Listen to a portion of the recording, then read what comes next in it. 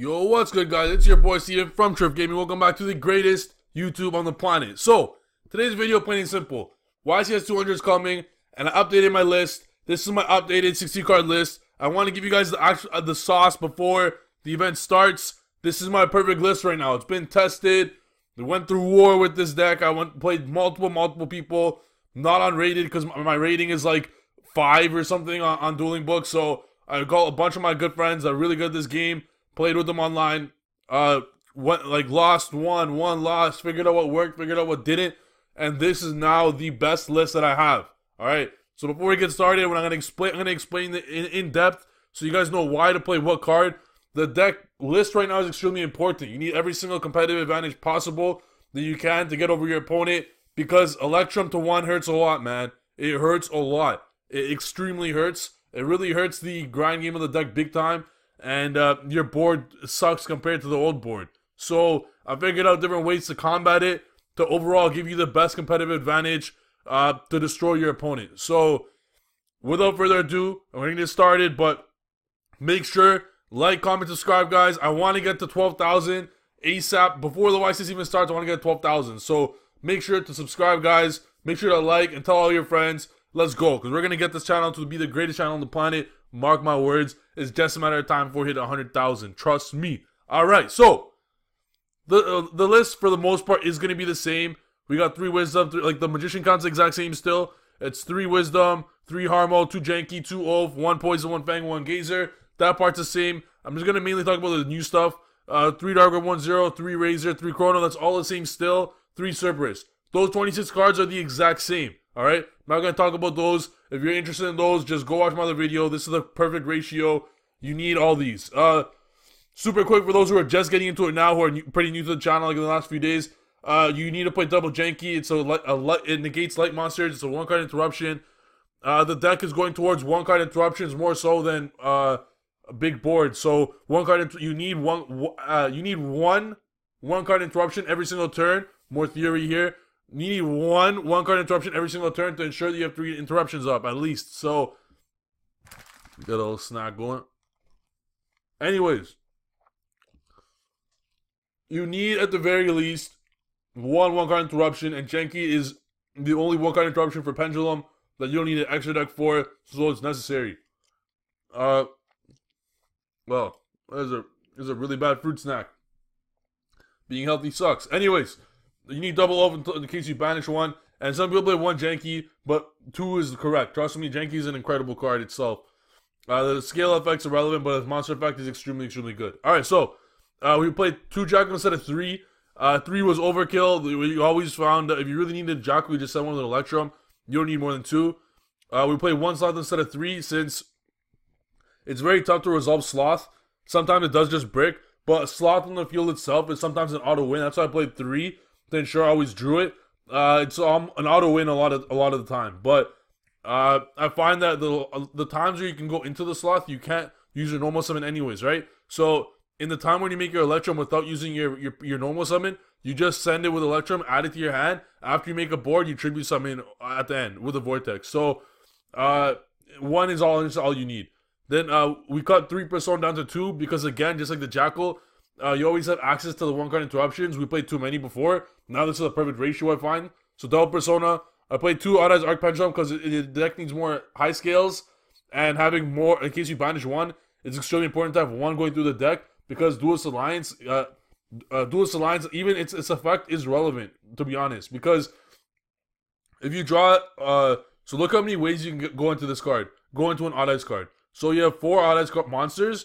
You have 5 actual Odd Eyes cards. There's 5, that's 9. And 3 Duelist Alliance, which searches an Odd Eyes card. That's 12. So if you draw 2 of these 12, you will get to resolve Odd Eyes Arc Pendulum's effect. So it is important to ensure.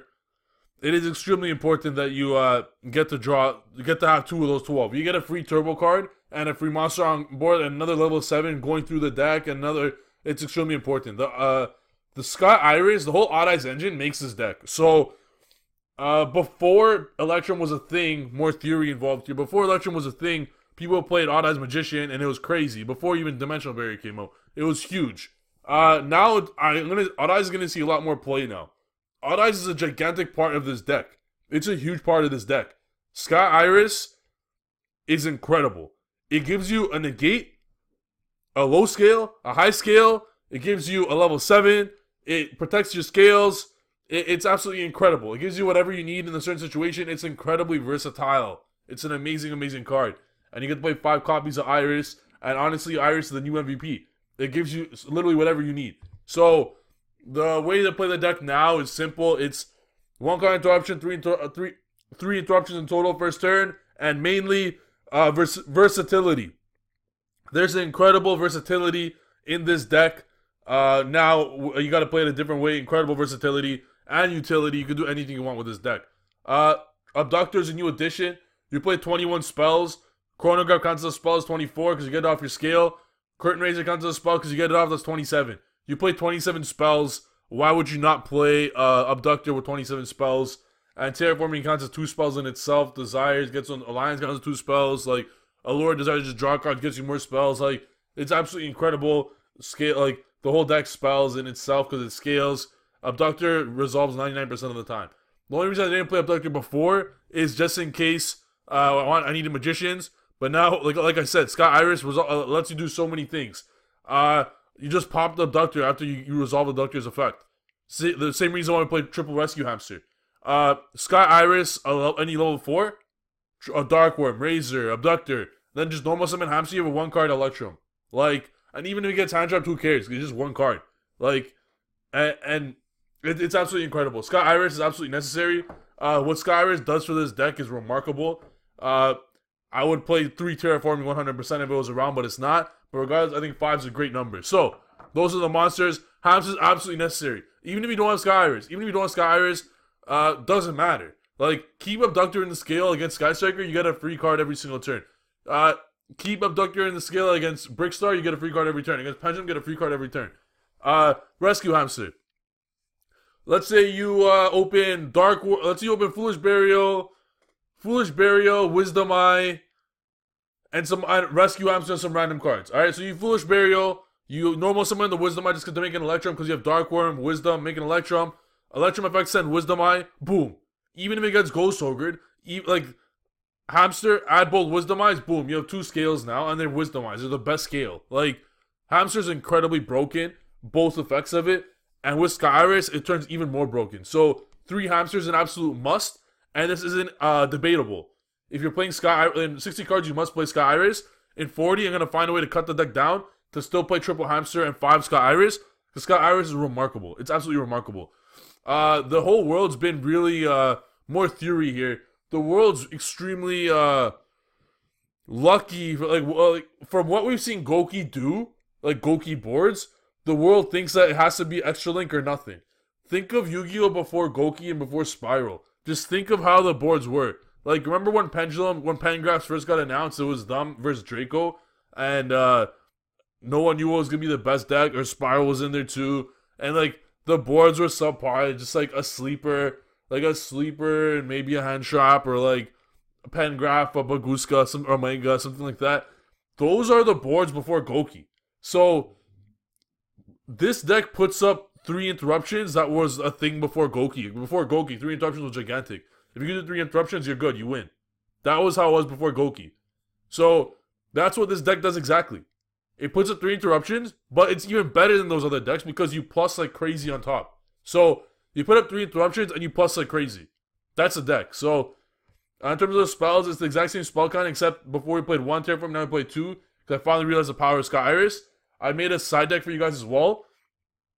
In my opinion, this is the most versatile side deck. So, triple Droll, triple Ash, triple Impermanent, triple Reboot, triple Twister. There's a reason behind it all. You have 9 hand traps. These hand traps are just made only to stop Extra Link and Gumblar.